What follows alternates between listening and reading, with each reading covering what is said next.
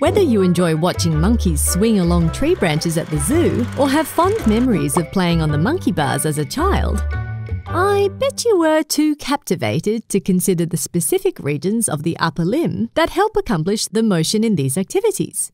You might be thinking, well, everyone knows the parts of their arms. After all, we use them every day. However, the regions of the upper limb might not look as obvious as you'd think, and understanding them, their descriptive terminology, and the contents of each region is crucial to recognize and communicate the location of structures, injuries, or pathologies. So hold on tight as we take a closer look at the main regions of the upper limb. During this tutorial, we're going to review the main anatomical regions of the upper limb, or extremity. We will take a look at the important terms related to the shoulder, the arm, the elbow, the forearm, and the hand.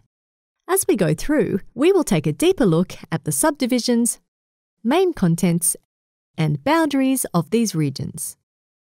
Before we dive in, let's take a step back to establish a clear understanding of the regional anatomy within the upper limb. So, what exactly is meant by the term regions in this context? Well, the upper limb is divided into different areas or regions that are assigned based on the positioning or the function of the underlying structures.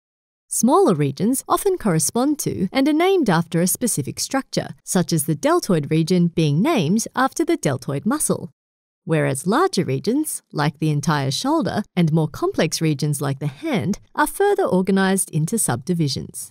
With this knowledge, we are ready to explore precisely how regions are assigned in the upper limb.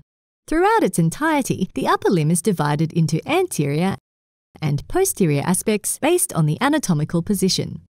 Furthermore, the arm, forearm, and hand are separated into anterior and posterior compartments by intervening fascia and a connective tissue intermuscular septum. So, are you ready to strengthen your knowledge of the upper limb? Great! Without further ado, let's get started with the shoulder region. The shoulder is the most proximal region of the upper limb. Situated between the chest and the upper arm, the shoulder is bordered medially by the pectoral muscles of the chest, superiorly by the clavicle, posteriorly by the scapula, and inferiorly by the upper arm. The bony articulation of the humerus and the scapula forms one of the main contents of the shoulder, the glenohumeral or shoulder joint. The shoulder also contains two important subdivisions, the deltoid region and the axillary region. This video is not over yet. Continue watching now the full video at kenhub.com. We have lots more videos like this one available to our premium members on our website, not to mention all the fun quizzes, related articles, and atlas sections. So click on the button in the middle to watch the full-length video and master anatomy.